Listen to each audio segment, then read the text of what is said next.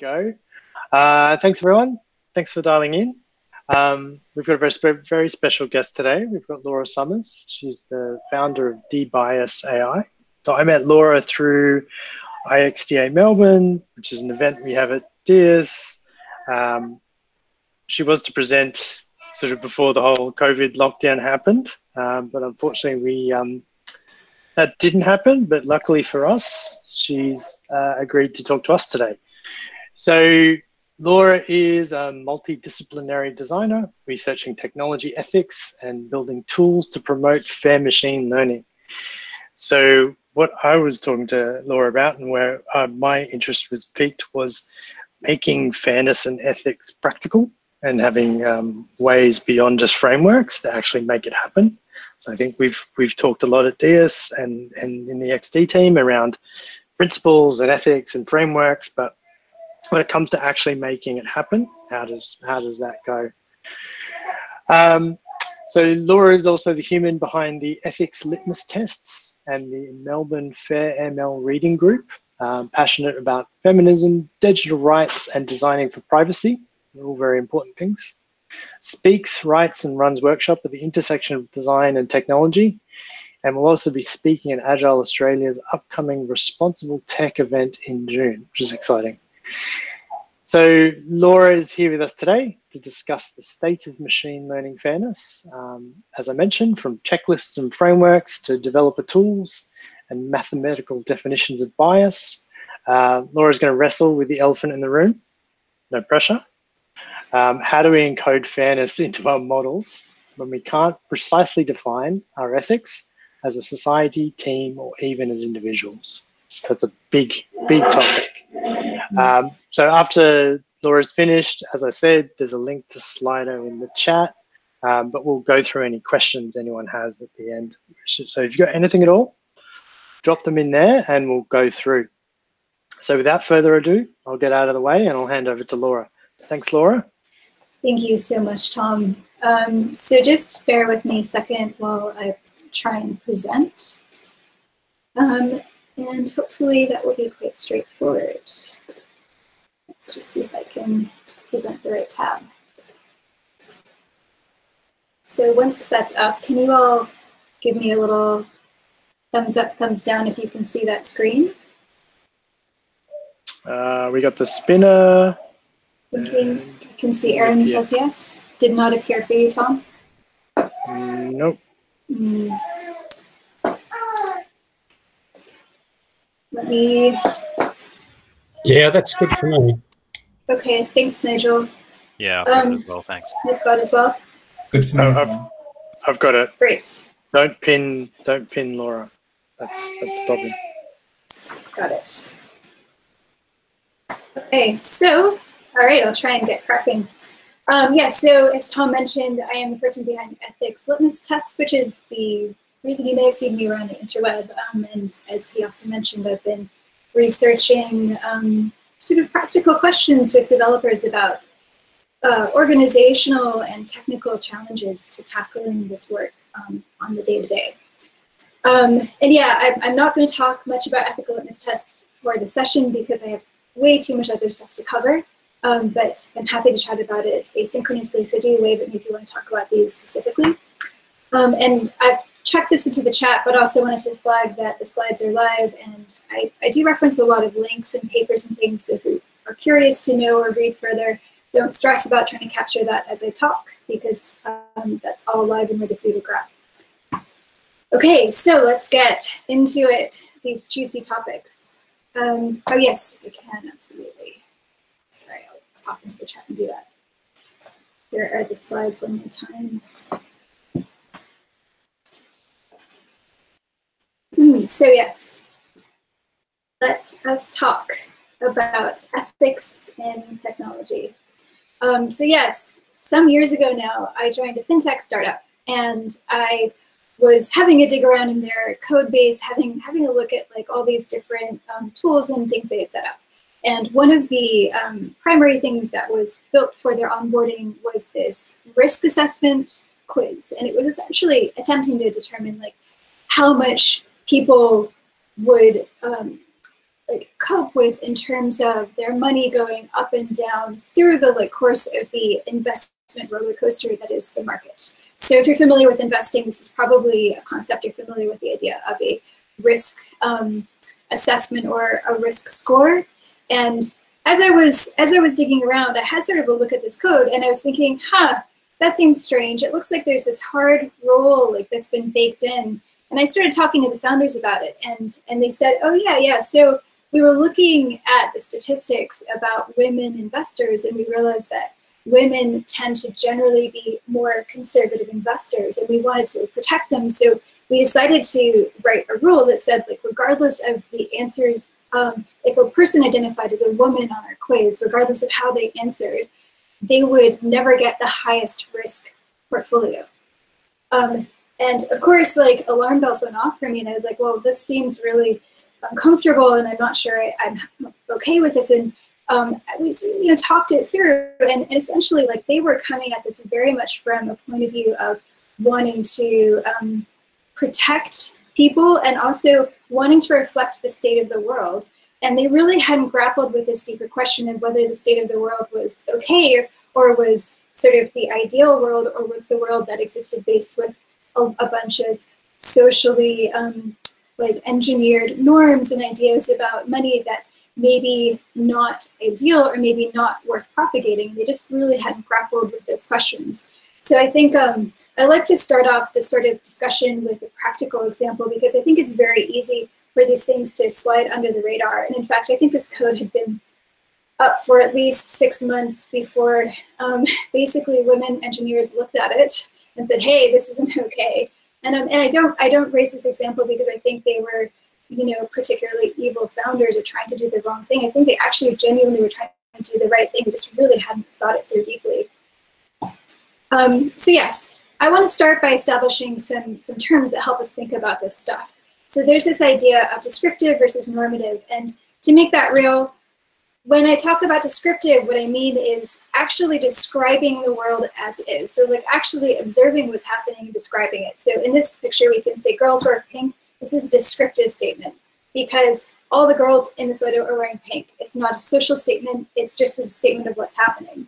Whereas if I'm a girl and I'm looking for what to wear, and someone says, well, girls wear pink, that could be considered a normative statement because I'm being told I should wear pink, regardless of what's in my closet, regardless of whether that's a color that suits me, regardless of even I like it. So when we talk about the difference between descriptive and normative, what we're saying is like there's a difference between a statement which is really like based on observation and is sort of a scientific observation versus a statement which is more a statement about what we think should happen or what our personal values are.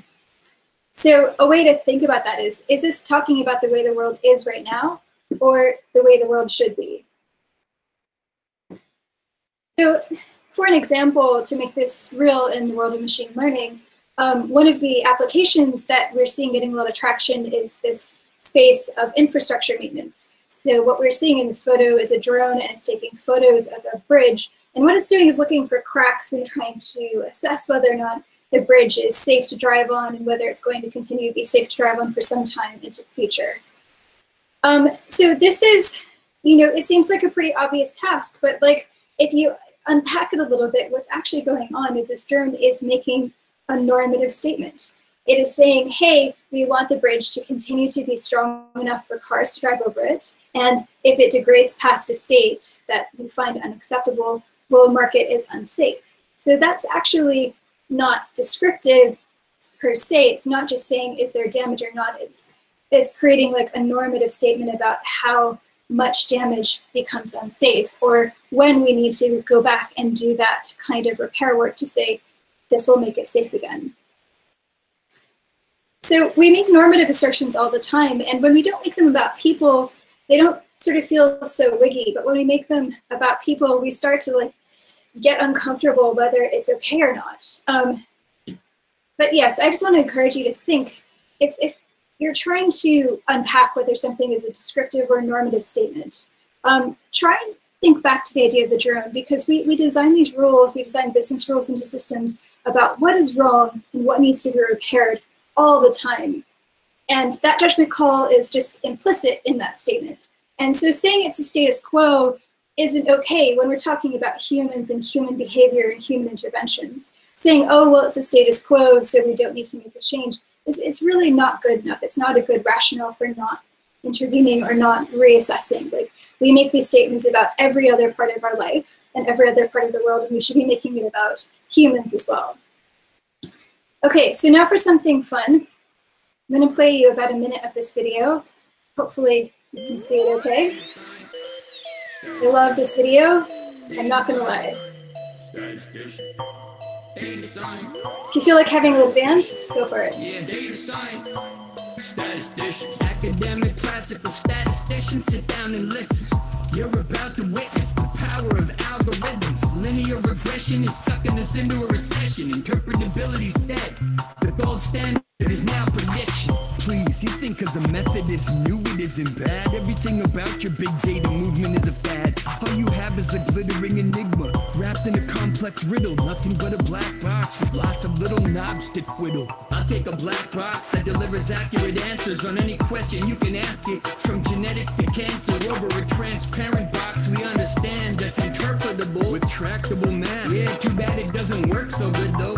Algorithms are just another kind of statistical inference. That's fine. You're advocating scientifical ignorance. You're like the Wizard of Oz in a balloon floating over the earth. Come back. I can't. I don't know how it works. Here's how it works. Data goes in, predictions emerge. Talk to Mark Zuckerberg if you really question its worth. Forget it. Stay bottled up in the college and data model. I'll solve problems, drive an audience, data model. Data. Okay, so that's enough of that. You can watch the rest of it if you want. So this is like a really silly video, obviously. It's like, it sort of came across my eyes maybe 6 months ago, and I thought, oh, this is really silly, and I didn't really think much about it. But recently I was having this discussion with my partner, and it came back to me, and I thought, wow, it actually does this really good job of describing this tension we see in machine learning models, and particularly in unsupervised or deep neural networks. So places where we don't necessarily have a good understanding of how the algorithm arrives at its inference. We don't understand it deeply. We just see data come in and literally information comes out as described in the video.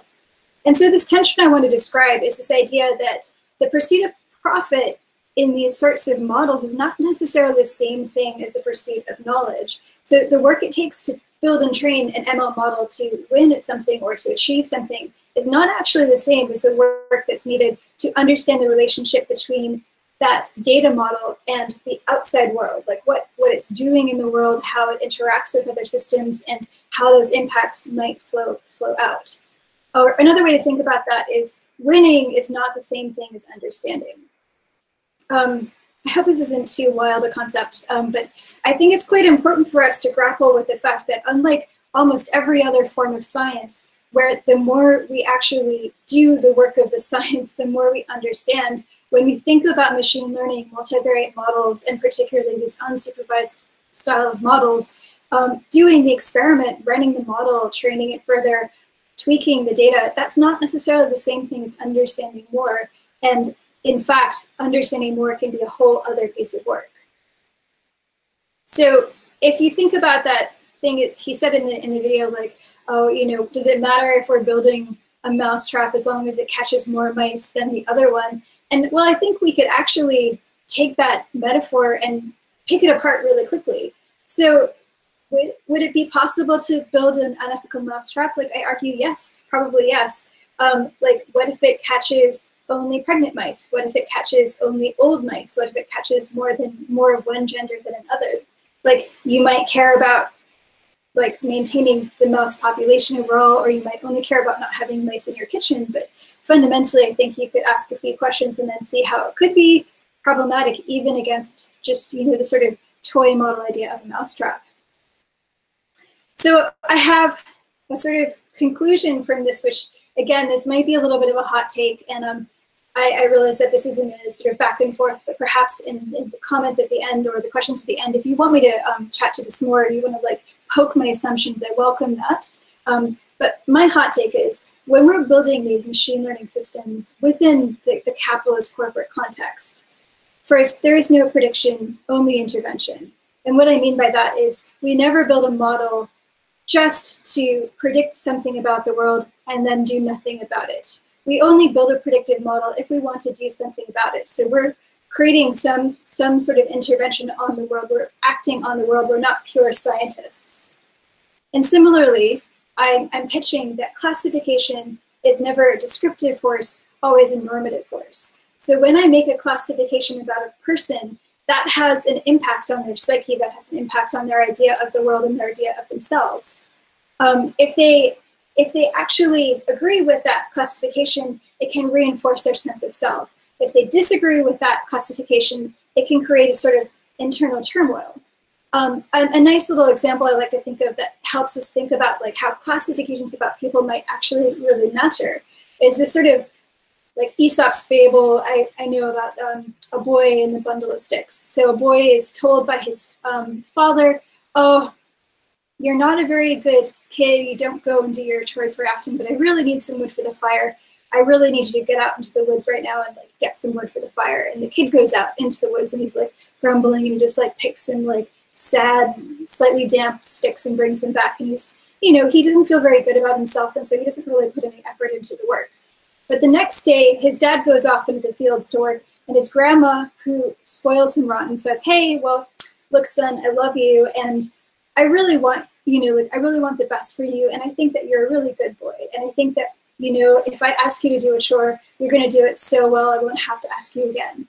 And then later in the day, she says, oh, we could use some more wood for the fire. And because he's feeling great about himself, the boy goes out into the woods, and he's like, I'm going to carry back as much wood as I possibly can. And he comes back with his arms laden filled with wood.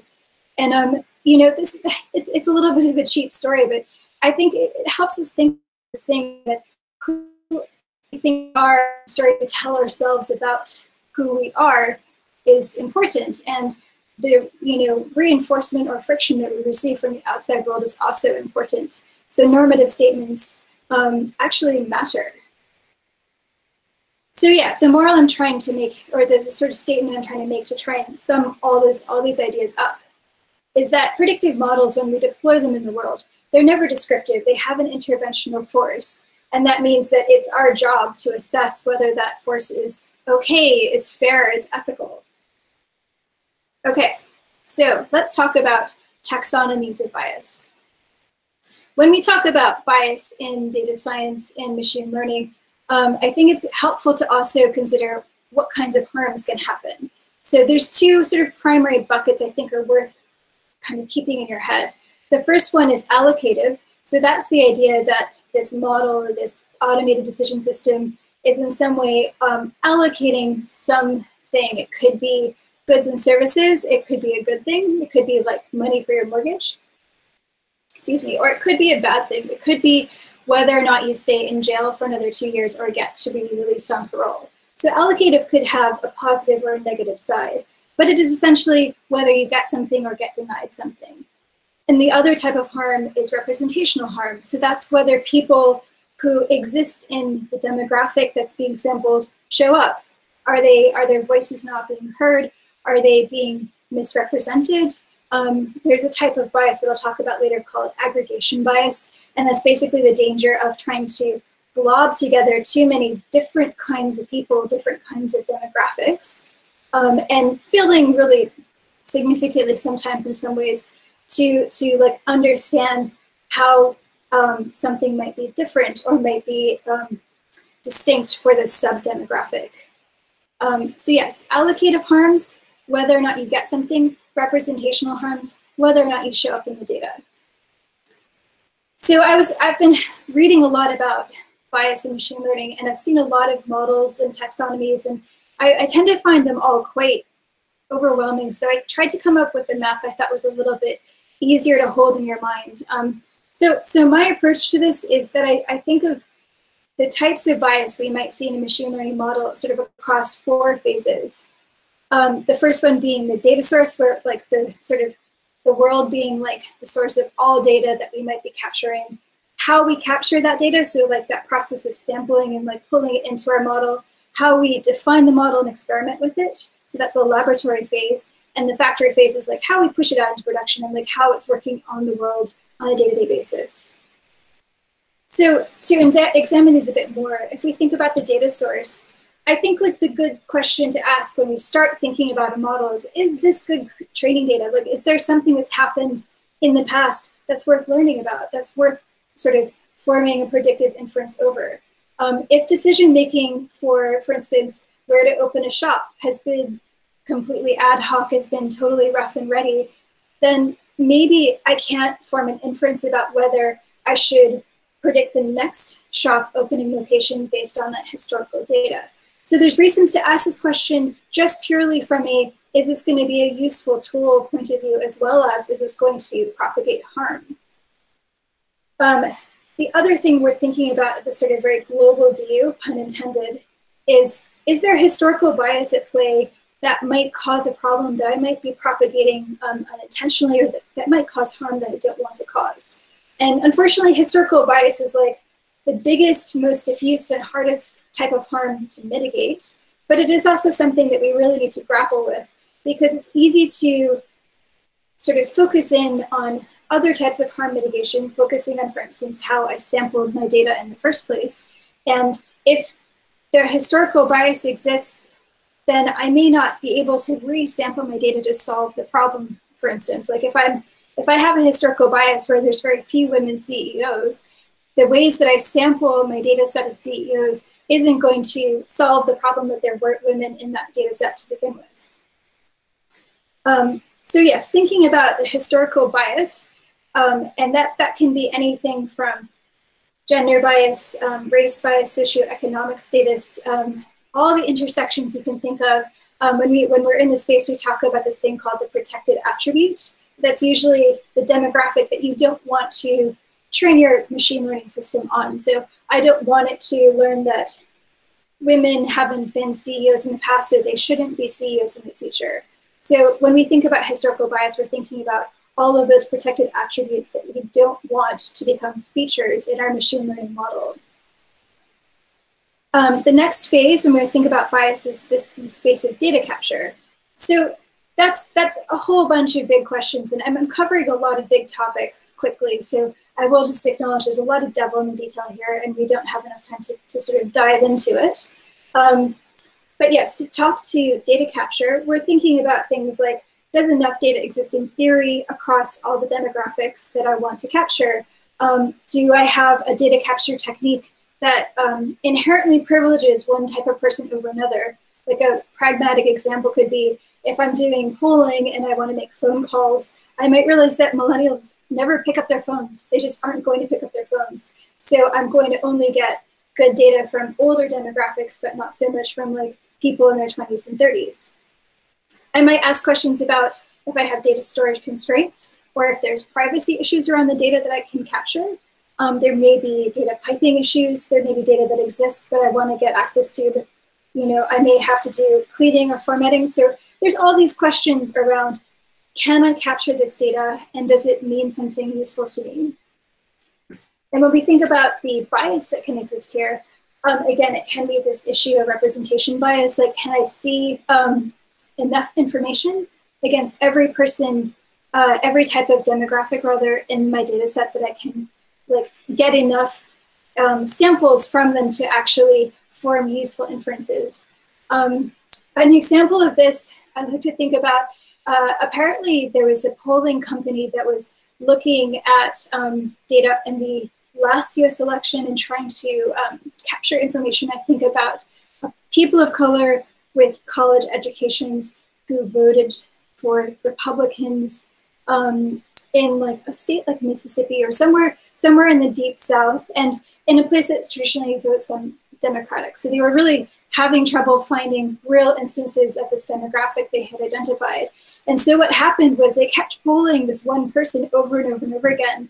And when he changed his mind, it flipped the graph like kind of really hugely one way and the other, because he was the only person representing that particular subdemographic. So that issue of one person's sort of opinion holding space for a whole demographic of people is like obviously a problem. There's also questions of measurement and sampling bias. So like, are the tools we have actually able to get us the information we want? Is the data going to be good?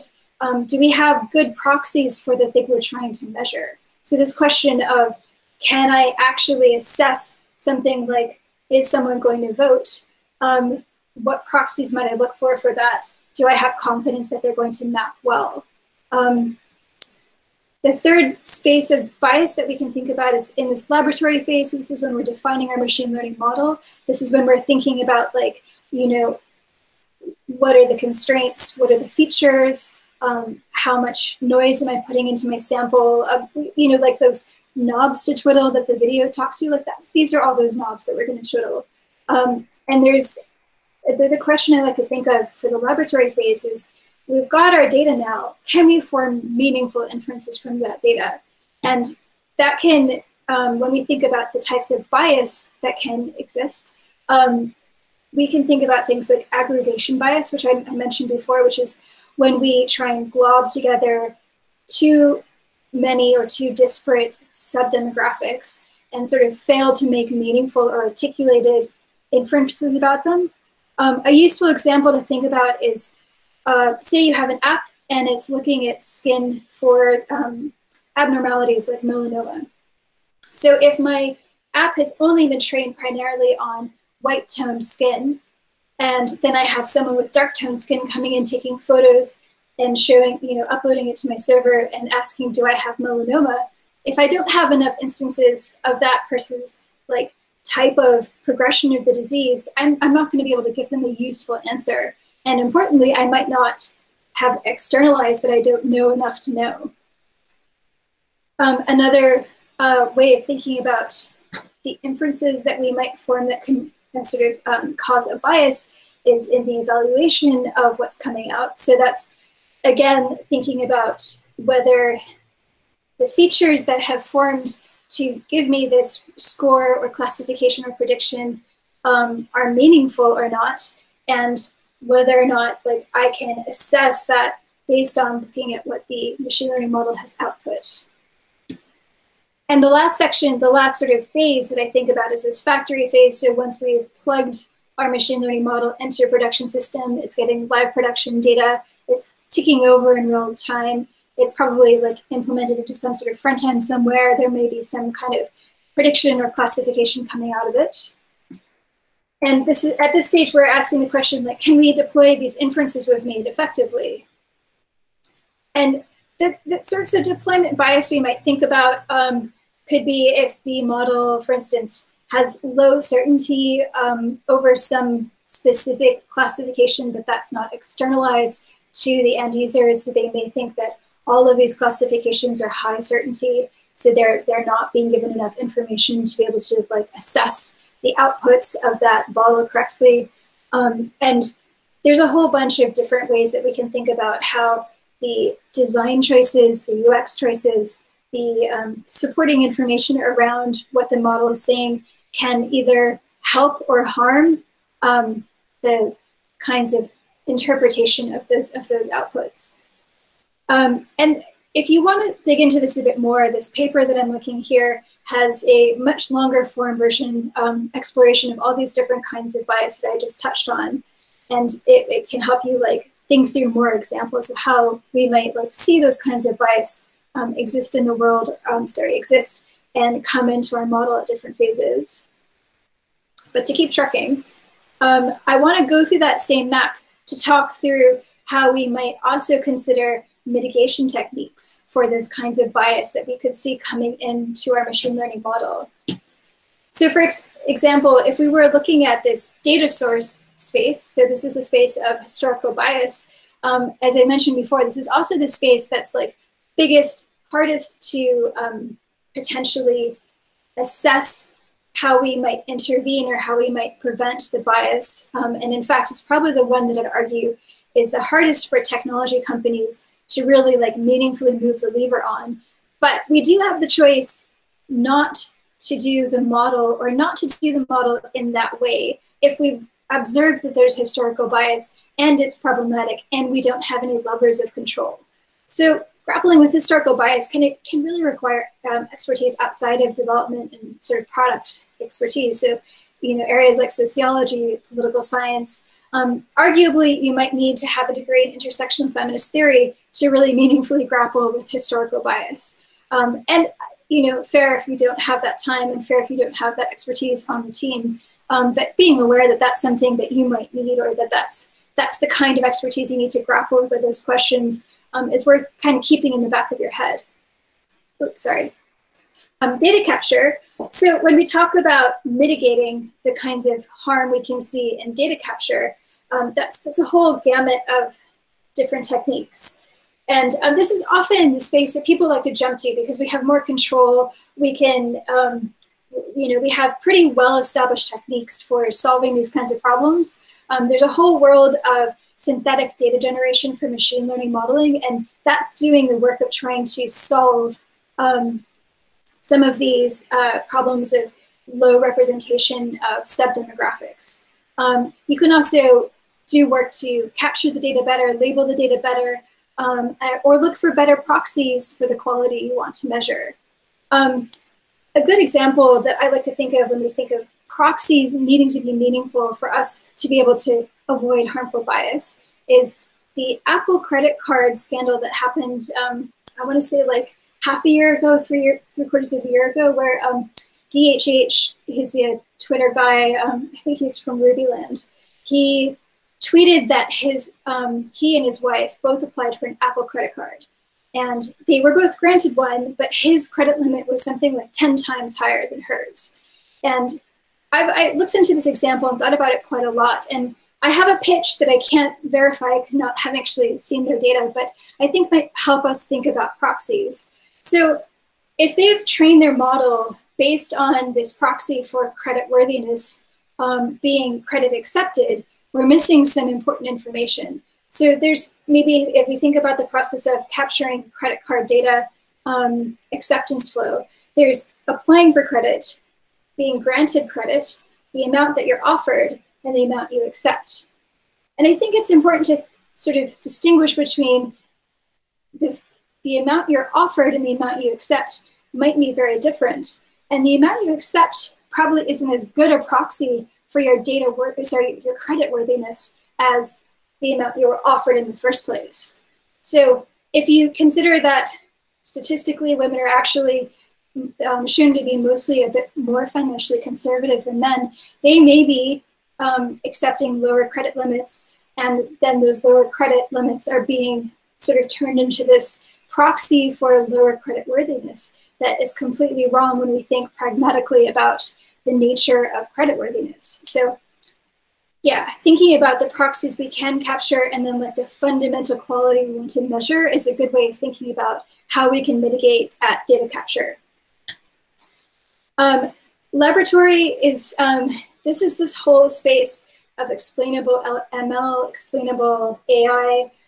That's libraries like SHAP and LIME and AA360 from IBM. I put some links to these libraries a little bit later on, but these are all basically the approach of taking one uninterpretable model and then piggybacking another uninterpretable model on top of it in the hopes that it will tell us something about the features, the attention, the things that gave us the answer that we see at the output phase.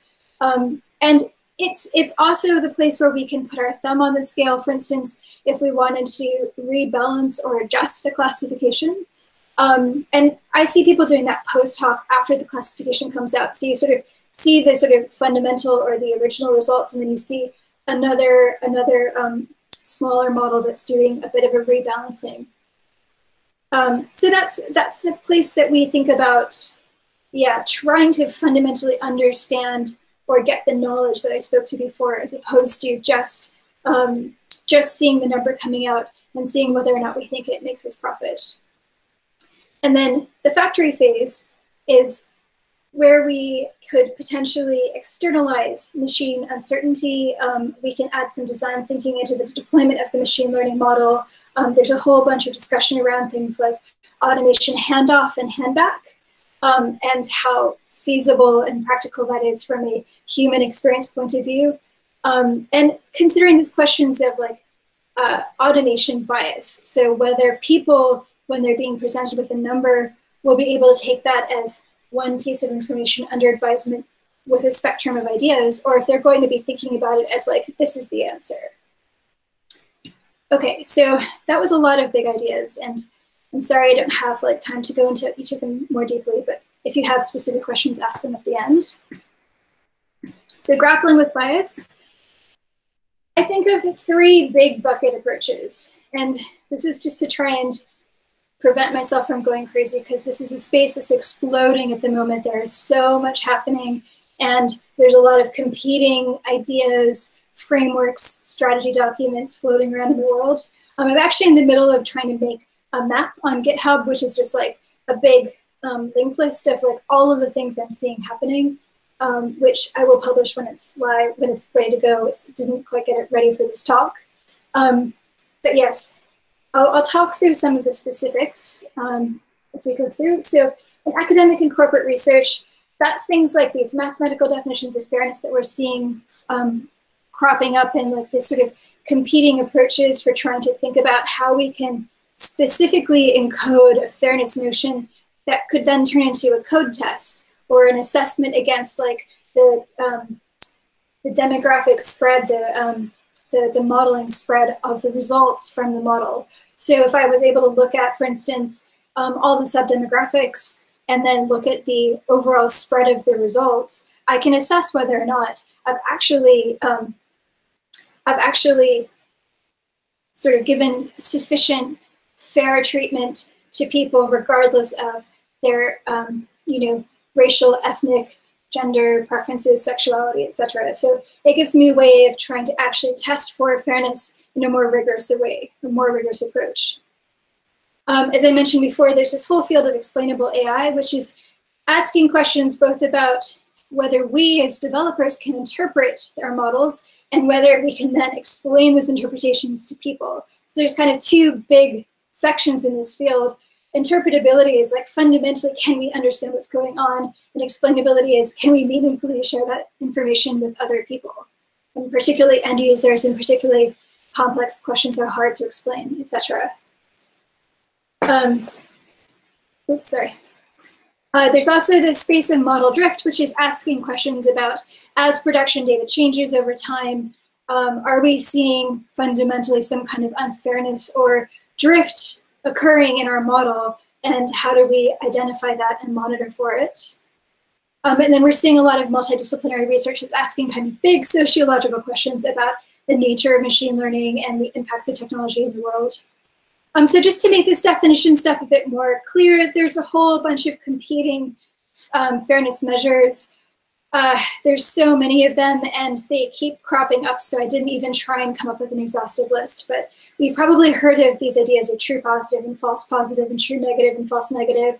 And just to make that pragmatic, like if I'm thinking about something like an MRI scan to observe for a disease, I might be more sort of comfortable with getting lots of false positives, because I would rather see patients who are not actually sick, keep an eye on them, retest them in 6 months' time, and make sure that I'm keeping an eye on their health.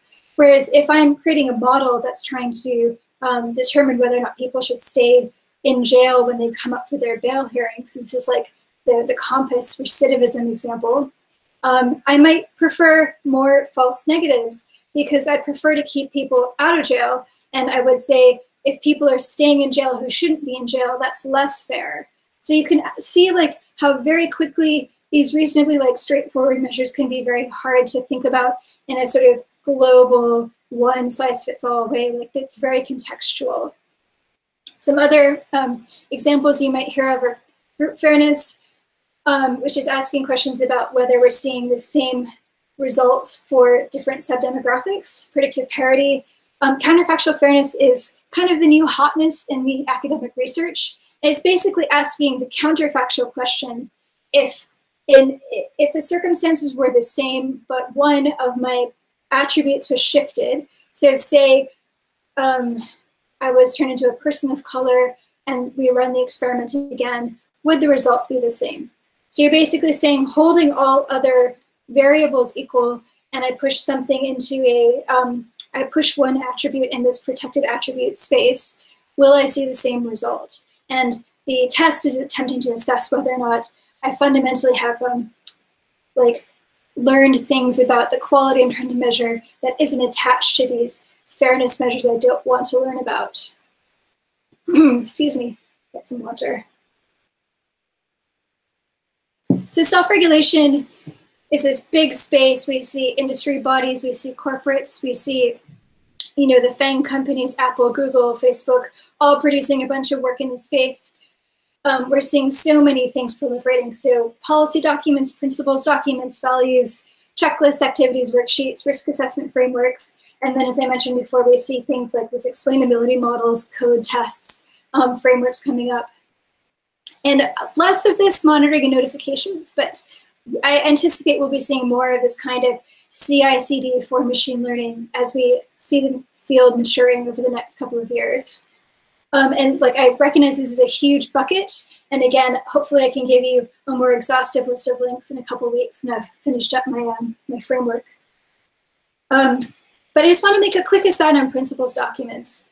I have a bit of a bee in my bonnet about these big, pretty principles or values documents that say things that are very hard to argue with, like we want to make technology for the purpose of human flourishing, or we want to improve diversity in the group of people building the technology. Like, these are hard things to argue with and hard to say, oh, that's a bad idea, but also very hard to test for. And also, importantly, you could see instances where matching one of the principles and matching another sort of are different choices and not compatible with each other very quickly.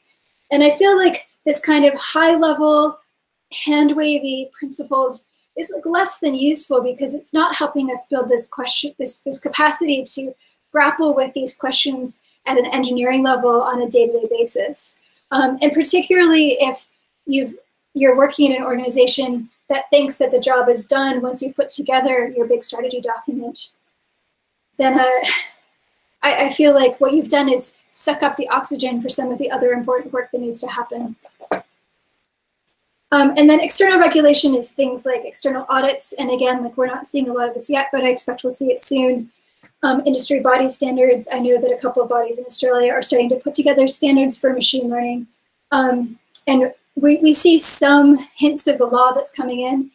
So we know that consumer protections is going to be an interesting vector of attack to help us consider individual consumer rights for machine learning. And GDPR has like also started to touch on this space. And some things that we might see coming soon are the idea, like I've seen several countries sort of pitching this idea of a national policy or national agency. So just like we have a food protection agency, we might have a machine learning protection agency. A human right that I heard pitched that I thought was a really nice idea was this right to a human parsable explanation. So if you have been subject to a machine decision, we might consider it a human right that you should be able to receive an explanation that you can understand. Another pitch I've heard, which I really like, is the idea of standardized labels. So like, when you look at a tin of food, you see that it has X grams of sodium and Y grams of sugar. We might see the same with data sets that are especially these big sort of commonly used data sets that get propagated across like NLP and computer vision, like that everybody uses over and over again. We might see where are the weaknesses in these data sets, which are the demographics that aren't getting seen, what was the source of the data, maybe see if it's like too specific a cut in time and space to be useful, to be more generalizable. And another thing, this Wired article talks about this idea of FDA-style drug testing for machine learning. I think that's a fascinating idea. I'm not sure that government has the sort of technical capacity to implement that yet. And yes, this fairness definitions explained link in here is another paper that talks through these fairness definitions that I just briefly touched on in much, much more detail. Okay, so just a few wrap-up thoughts. So coming back to the map, I want to really, if you take one thing away from this talk, I want it to be this. Bias in machine learning and bias in technology in general is not one thing. And our job is to first identify what it is and where it's occurring, then try and measure it as best we can, and finally to come up with mitigation strategies. But if we jump straight to mitigation strategies, we're almost always going to be solving for the wrong thing. I also think it's important to acknowledge that, like any other engineering skill, failure is inevitable. So it's easy to think of ourselves as being ethical and therefore reject that our systems could have a harmful impact on the world. But I think that's a problematic mindset, and I really want to help us move past it. So rather than thinking I'm an ethical person, therefore I build ethical tech, I want you to think I'm an ethical person, therefore I explore the space of ethics problems in technology. So to put that another way, if you write a bug, it doesn't make you a bad programmer. And if you make an ethical mistake, it doesn't make you an unethical person. And we've done a good job in engineering of removing the idea of a get blame culture and saying we care deeply about collectively building our capacity as engineers and not focusing on pointing blame. And I think that's an important way of thinking about ethics as well. So I argue that we need to draw a line in the sand and say we're flawed, we're squishy, but we can still aspire to build ethical tech. And it's important that instead of claiming moral authority, we claim the moral imperative to do the work in the first place. So I'm not going to pretend that this is easy or that the work is clear-cut and unambiguous, because it's really not. But I really hope that you've taken away from this talk that it's actually engineering work. It's about identifying trade-offs, working through use cases, and making difficult compromises. It's about staring unflinchingly at complex systems and refusing to blink. If you want to catch my activities and worksheets and definitions work that I do, it's up at my tiny letter. And thank you so much. That's the slides again. And let's go to questions. Hopefully we have a few minutes left. Thank you, Laura, so much. That's a lot to take in. I definitely like the acknowledgement of the complexity. I think that is very important. I like the line in the sand, that it can be like a bug in the code. Yeah, I know we've wrestled with frameworks and principles and things like that before. I think it can definitely be a waste of time. So we do have a few questions here. We don't have many votes though, so if anyone wants to jump in and vote things up, I can call a couple of them out now though. Andres has got a question around, do you have any resources to get help from statisticians or ethicists to help reduce kinds of bias and unexpected impact on all kinds of affected parties? Are there people that you work with or can recommend? I mean, I guess there's yourself as well. Yes, can I just ask quickly, should I stop presenting and just go back to face-to-face view? Yeah, yep. Let's do that. That sounds good. I think we've got the Slido now. Yes, I've made a few connections with other people working in this sort of interdisciplinary engineering cross-ethics space. So there's a group called Ethological that's working on consulting with teams the same way that I do, and also building up these kind of deeper capabilities. They were thinking about coming up with a certification for ethics for tech, which I think is a great idea. There's the sort of MOOC learning track. So there's a bunch of people doing really interesting work around data ethics for data scientists. And I could dig out some links. So there's a group over in California. There's a professor called Rachel Thomas who's doing really great work in the space. There's also, there's just so many groups. Like I'd be afraid to like start listing them off because that's all I'll talk about for the rest of the call. But I would certainly, that's great. Yeah, I would certainly be able to point to some specific courses if that's interesting to you. In like local groups, there's not so many. There's more of this work happening over in the States and particularly like Germany, Berlin. But certainly there's a lot of people thinking about this. And as I mentioned, there's a ton of resources coming out that help you like frame the question and also start to tackle it with like practical activities. And I really like that approach. Yeah, that's great. Just a reminder for everyone, Laura will be on Slack this Friday between 10 a.m. and 11 a.m. So we can kind of dig into some of these as well. Some links and some examples. We've got another question here from Rowan. How important is an organization's own maturity in making an inclusive workplace in order to make ethical algorithms / tech? Yeah, That's great that's another question. big one. Another big one. Yeah, I think about this a lot. And I think in the sort of trifecta of culture, process, and code, I think culture comes first. So if you live in a culture of fear and low trust, if people are afraid to raise their hands and ask questions, then sort of everything else is borked, right? And if you're making really scary machine learning systems in a culture like that, and you don't feel like you have the agency to move the needle on improving the culture, I'd say get out of there if you can. Sorry that that's not a great answer, but yeah, the culture and the space to ask difficult questions, to ask for the time to review those kinds of risk assessments with your team is really important. And I think everyone in the world who's doing this kind of work is grappling really deeply with this at the moment and trying to find what their personal guardrails as a team should be. Like, where is safe?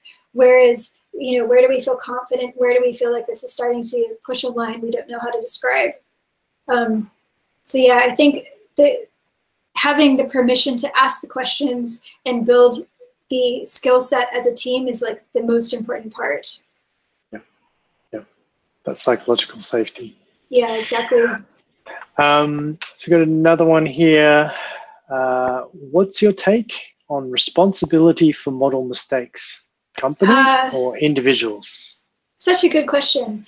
So for my FAIR ML reading group, we read a paper last week called The Moral Crumple Zone. I can also check that into the Slack. And that was a really interesting exploration of this deep question of the sort of like downstreaming of responsibility. So if you think about everyone who's responsible for a model coming into creation and then getting deployed into the world, everyone from the CEO to the like tech lead to the individual developers and designers, down to the operator at the end. It's describing this phenomenon to offload all that responsibility to the operator at the end in order to protect and avoid responsibility rebounding back onto the system more generally. And it's essentially about protecting profit. In my opinion, we should and will be seeing individual developers and CTOs and hopefully C-suite people starting to see some actual repercussions for the harms that these things can cause. Maybe it will take a couple years, maybe not. I know that in Europe we've seen some people getting sued so far. And hopefully the law will be catching up soon, so that particularly in the worst and most egregious cases, we'll be seeing people like actually have to take some responsibility further upstream. And in my opinion, the operator is like got the smallest piece of the responsibility. They're just the schmuck who got told to press the yes, no button, essentially. And they're really the one who's like done the deep thinking about the trade-offs, about whether this is okay or not. Yeah, yeah. I think we've got 5 minutes left. So we do have time for a couple more questions. If anyone else wants to drop anything in there or pipe up on the Google chat. How do we compare the impact of human bias versus AI bias? Are we hypercritical, too idealistic, with ML biased approaches? I think that's how. Oh, that's a great question.